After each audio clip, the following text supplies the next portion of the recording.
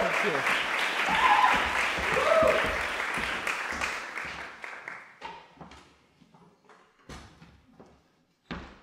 Good afternoon.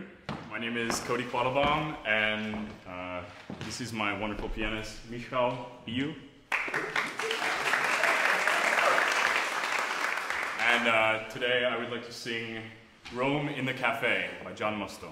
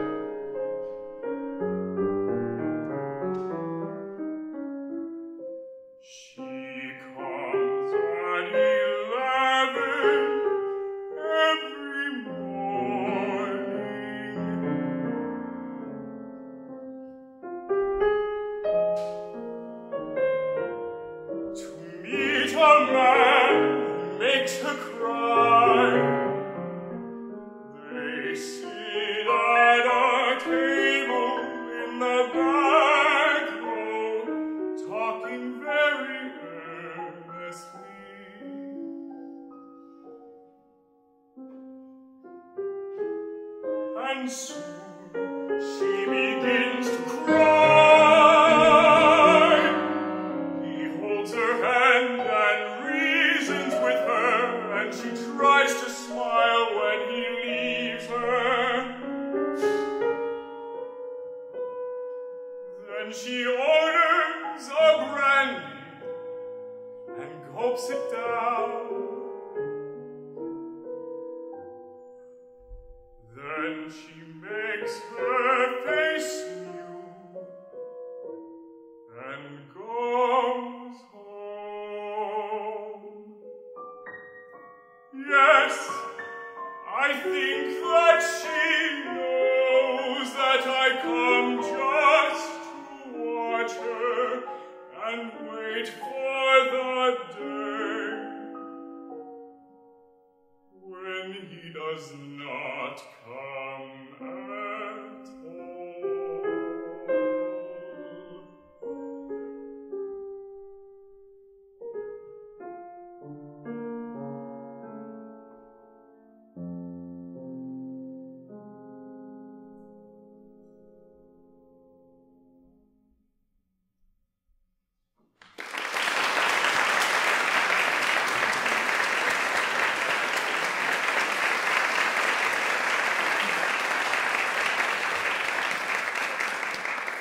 Is John here? Yes? Our wonderful composer.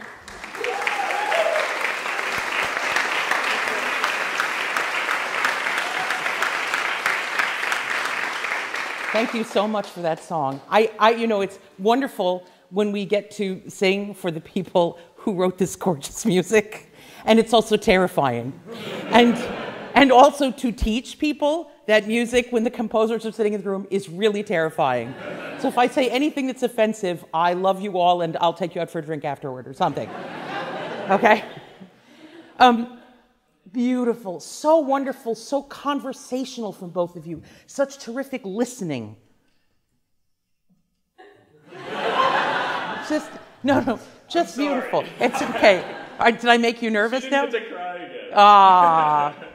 It's okay. Yeah. It's wonderful. When things like that happen, do you want to explain what happened? Yeah, we lost, or I lost, then she cries again, and then I introduced him as my wonderful pianist because he taught me. Yes! Magnificent. You know, once I was doing my A recital in college, I was singing the Gypsy songs of Brahms. Yes? And I love these songs. And I've been singing them with my pianist for a very long time. And his name was Mark Armstrong. He was the most glorious person. And Mark played these songs from memory. And in the middle of the concert, he jumped a whole song. And I was furious. And inside I'm going, why didn't you use the music, for God's sake? And then all of a sudden, about 4 measures in, I realized I had skipped an entire song. And he was so on the ball, he just began. It took him three beats, and he was right on top of it. What wonderful listening. Did any of you know? Yes, I realized. Someone did know. But this is an excellent example of being in the moment and being present. Always, before I sing, I pray one big thing, other than please let me have a voice. Give me presence of mind. If something happens, give me the presence of mind to know what to do. And it was wonderful. It was seamless, and you didn't stop singing, and you didn't stop. That was wonderful. I loved it. Now, did you choose this song? Yes. Yes. Why? I was told about a few composers that I could pick from, and a bunch of friends had actually suggested to me John Musto.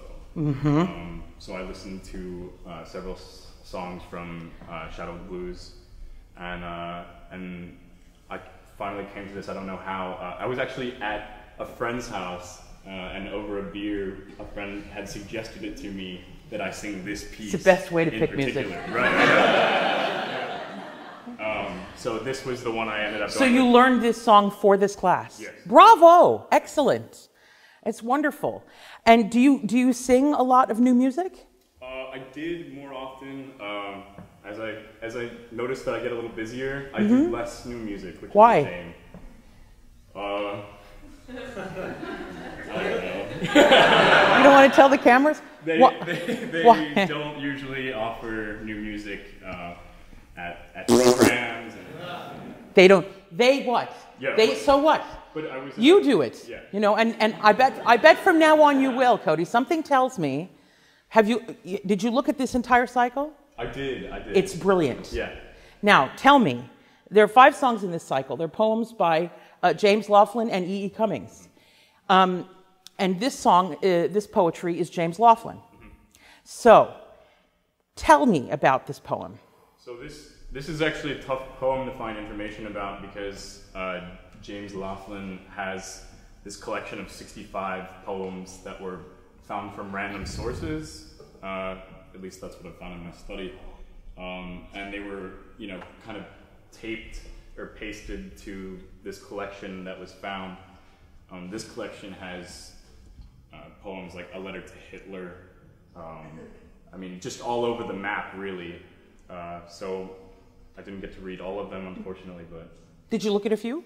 Yeah, I didn't... He was, but he was more known as a publisher than he was as a poet. I mean, he also had... he really was to poetry what Gertrude Stein was to art.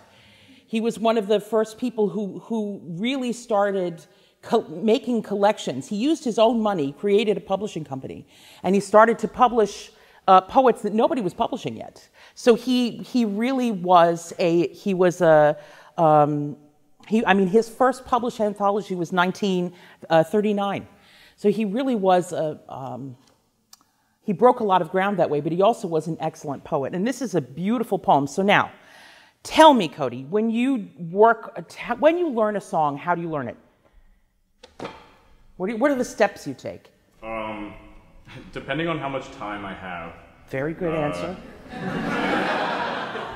Let's say that I have ideal amount of time. I like to look at the poetry first. I like to understand what's going through the poet's mind, and then I like to see how the composer conceived his or her work based on how they ingested that poetry. Right. So oftentimes I'll find that the composer has a different view than maybe the poet, him or herself, at least with what they meant. But I guess I'm just trying to decide get in people's heads now. And how do you and in that respect, how is this poetry reconciled with music? Yeah, I definitely felt like James Laughlin might have been a bit younger when this was happening, or the character in the story was a bit younger. Whereas maybe based on the music and how it's set, I think John Musto's character is a bit older. Watching this back and forth between the female and the male. Yeah. That was one major difference that I felt just from reading it and reading it with the music. Yeah, yeah, absolutely. Jean, is it Shadow of Your Smile? I hear Shadow of Your Smile in this. That's interesting. That's the first time anyone pointed that out. I don't think it's actionable, but it's, it could be. I mean, maybe it's because I really love that song, but the shadow of your smile. I just hear it. I love this piece because it's so evocative. That tune actually started out in an HBO special. Well, there you go. And now you know. So much the worse for HBO. So tell us about this poem. So in my mind, I've created a very visual concept of how I perform it, whereas sometimes it becomes too... Oh, don't get so complicated. Just tell me what happens in the poem. Okay, there's a girl that comes in pretty regularly to this cafe in Rome, we're assuming, based on the title. You're such a bass-baritone. Hey, so she comes in regularly around the same time. The poetry tells us 11. And when she comes in, she seems upset. A man that she's well acquainted with comes in as well, and they have an argument of some sort. She feels uncomfortable with the situation. She orders a drink in order to, I guess, overcome that situation, as you do. And he leaves, and the whole entire time, me, the singer, I'm watching from afar, and I assume that she knows that I come in, around the same time as her, and I'm watching the whole thing every time it happens. So that's why in the end I say, yes, I think that she knows that you're I'm there. here kind of waiting. I would love to point out to you, I love how you're talking about the poem. Let me just point out that it says they sit at a table in the back row talking very earnestly, and soon she begins to cry. Does this intimate that there is an argument? Must it be an argument? No. Read this poem out loud. Okay. Recite it, please. She comes at 11 every morning to meet a man who makes her cry. They sit at a table in the back row, talking very earnestly. And soon, she begins to cry. He holds her hand and reasons with her as she tries to smile when he leaves her.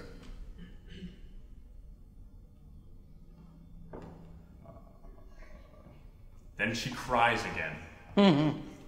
Interesting. That's a sticking place. Go ahead. Then she cries again. And she orders a brandy and gulps it down. Then she makes her face new. Sorry. Then she makes her face new and goes home. Yes, I think that she knows that I come just to watch her and wait for the day that he does not come at all. Great, wonderful. So it's very important that we spend as much time with the poetry off of music as we possibly can. Both of us, right? Both of us. We have to spend as much, I'm in the wrong place. We have to spend as much time with the poetry as we can, which obviously you have, but it's because we have to go the way the song is created. The song is created poetry first. So if the composer thinks the poetry is the most important thing, we must think the poetry is the most important thing. Yes? And the thing that's beautiful about this, there's so many ways to read this. She comes into this cafe every day. So clearly, why is she coming in? Is she coming in because she wants to meet this man who makes her cry? Is she coming in because she's hoping he's not going to show up and she's going to be able to talk to you? Is he making her cry because they can't be together and they want to be together? Who knows? There's so much to read into this poetry. And what's wonderful about the way the song is set is that it is so unbelievably conversational that while you are singing this, I get this feeling of this conversation that is happening in the corner. And it's beautiful the way you sing it. So that's terrific. There's one thing I'd like to talk to you about, however, in terms of, I mean, in your preparation has been great. And now this time going through, you'll sing all those lines too. It'll be wonderful, be even better. By virtue of your voice type, my friend, and I know wherever I speak because I have the same issue, because you go from speaking voice to singing voice, you know what I'm going to say? Yeah, make it one or the other. No, that's not what I was going to say. What I was going to say was, that's why they pay me the big bucks, man. The thing is that when you go direct, when a bass baritone, mezzo soprano goes from speaking to singing, we have to go from a non-vocalized, non-vibrating speech to a singing one. And that's why voices like ours tend to croon. Yeah. Right? And crooning is beautiful in its place. It's excellent. But for you, it's not excellent because when you spin the tone, it's twice as beautiful. Okay. And it speaks even more. And the thing is that when we spin the tone consistently, when we never straighten the tone, then you have something upon which to hang interpretation. Mm-hmm. You know, you have something upon which to create dynamic interest, to create interest and interpretive interest. Straight tone doesn't allow anything to hang on it. It's just straight. And it's wonderful in its place as a texture or a color that you throw in, you know, very, very little by little. Because it can overtake. I mean, it can be the salt or it can be the saffron, right? So let's make it the saffron. Do you like saffron? I didn't like paella. Well, there you go. Then you know of whereof I speak, okay? So make sure that every single time you begin to sing, you go from a vibrating place, okay? And it doesn't matter how long the note is. If it's a 30-second note, it still has to spin, okay? So let's try it again from the top. Yes, because I want to hear that gorgeous intro again. It was so beautiful.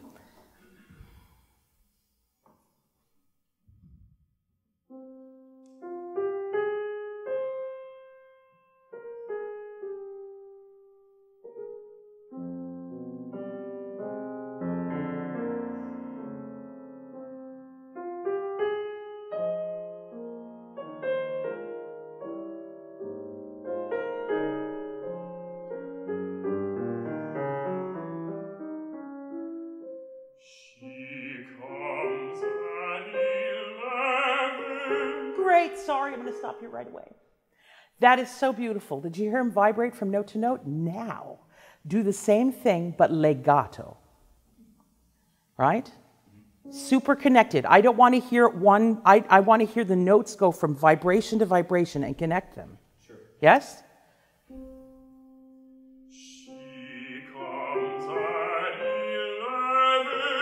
Now, I'm going to stop you again. I do that a lot. I'll just go pop like that, okay?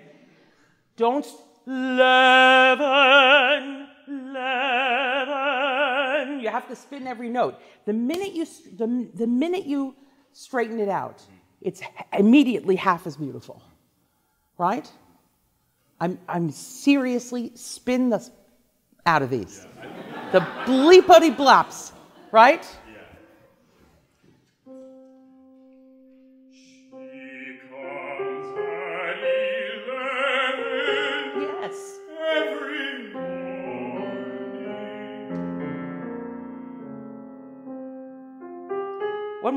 One more time. So beautiful, so beautiful.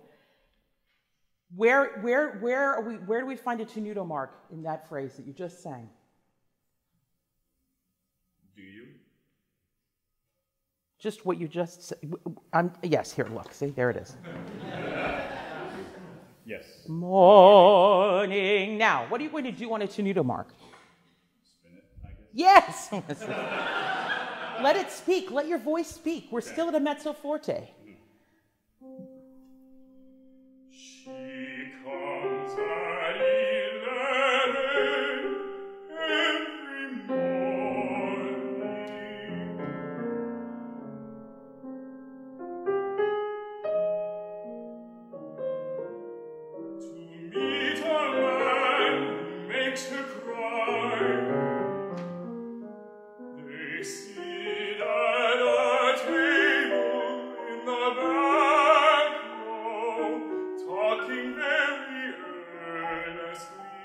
It's another place. Every time you have one of these every time you have a note that's slightly longer, you straighten it out, and then you spin into it. Yeah, I think I prepared stylistically in the wrong way then.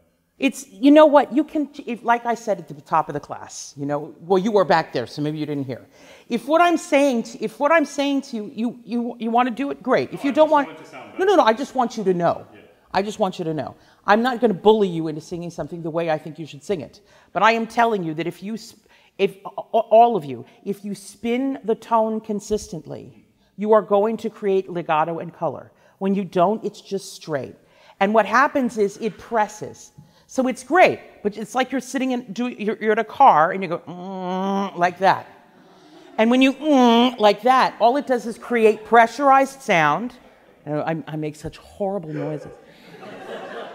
All you do is create pressurized sound. And for someone who's a bass baritone, pressurized sound is like, it's horrible, you know? It's not horrible. I mean, man, you have a beautiful voice. Thanks. Honestly. No, you sing beautifully. You're not going to hurt my feelings. You're very sweet to say so, and I won't work to do it. I just want you to feel, I want all of you to feel as if you are playing a violin or a viola or a cello. I want you to feel like you've got a bow in your hand, right? I put bow markings in my music a lot, and it's because I want music to feel like it has a direction. When you play a string instrument, bowing gives you direction.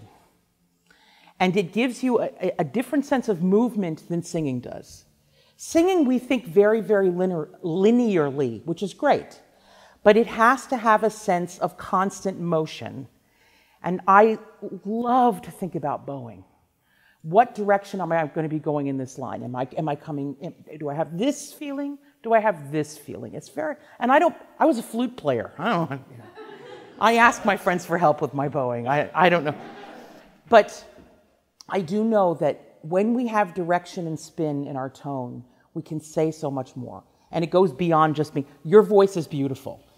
No one is going to say anything otherwise. You know, it's gorgeous. But it can be nicer, it can be better than gorgeous. Right? We want stunning. As gorgeous as that hair. I'm telling you, man, that hair is going to be your salvation and the bane of your existence. I can't get reviewed on anything else. I know, it's all about your hair, right? Yeah. Wait till they start asking you to take off your shirt. Hey. Then it'll be all over, man. And screw the voice, who cares? Right? Who cares? All right, I'll give you some spin. Give me some spin. Just go from the top of page 12. They sit at a table. They sit at a table in the back row, talking very earnestly.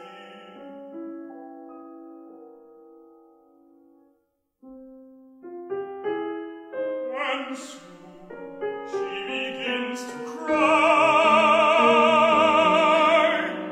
He holds her hand and reasons with her, and she tries to smile when he leaves her. Then she cries again, and she orders a brandy and gulps it down.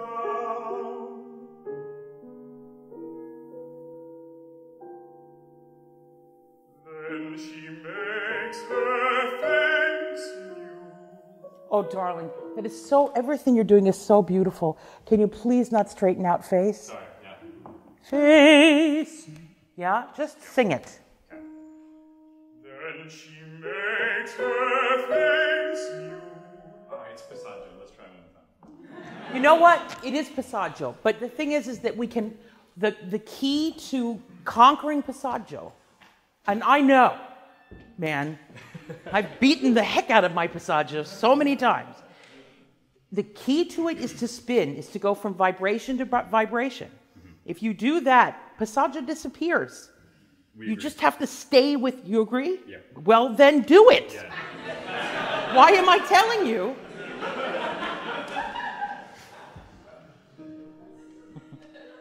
Then she makes her face new. Great. Now, can you not? That's okay. That's okay. There's always one. And now you're the star. It's all live. Boop, beep, bop, boop. I love it. Right? Don't give me Muppet phrasing, right? Muppet phrasing is wah, wah, wah, wah, Yeah. right? Don't do it. Yeah. Yeah. Okay, well then do it. Yeah. Come on. Okay, let's do it. Then she makes her face new. Say to me, makes her face. Makes her face. Makes her face. Makes her face. Makes her face. Makes her face. Now sing it. Then she makes her face new. You hear? You hear? Goes home. Did you hear it? You hear the difference? You hear the difference? Makes her face. English is a legato language. English is a rubato language, right? We have to think about it in the same way that we think about anything else. If you were singing this in German, would you not do that? Or would you do that? No. If I was that, that's why I ask the questions like that. No, you would do that. You would figure out how to make the language. You would use consonant legato, right? So consonant legato. So when I ask you about legato, right? What's the first thing you're going to tell me? What is it? What is it? How do you make legato? Connect the vowels. Very good. Whoever said breath, excellent. Connect the vowels. That's always number one. If we were playing Family Feud, ding, ding, ding, ding, number one answer. Is it the number one answer? No. There are many answers to that. Everything is legato. Everything. The breath that you take is what begins legato. The very first breath that comes into your lungs is what begins legato, right? Walking down the street is legato. Shaking somebody's hand is legato. Looking into the audience is legato. Everything we do is legato because legato is connection, right? So we have to think about more than just stringing the vowels along. We have to use the consonants to string the vowels along as well, right? Makes her face new, makes her face new. So you understand what I'm saying, yes? But it's connected. All right. That's the long answer. Not the wrong, the long. Yes? Could we go from orders and she orders a brandy? No. Let's go from that. Let's go from tries to smile when he leaves her. Yeah.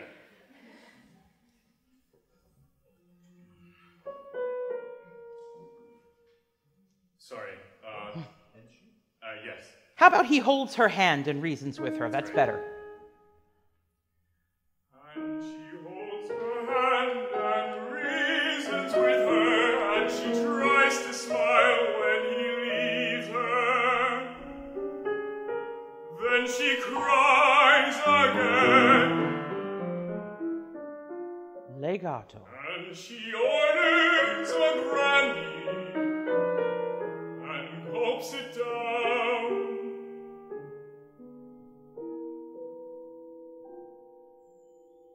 Then she makes her face new and goes home. Yes, I think that she knows that I come just to watch her and wait for the day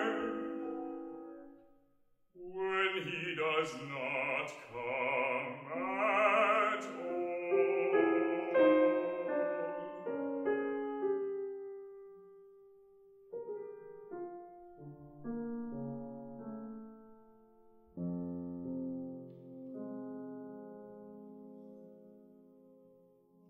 Beautiful, beautiful, beautiful.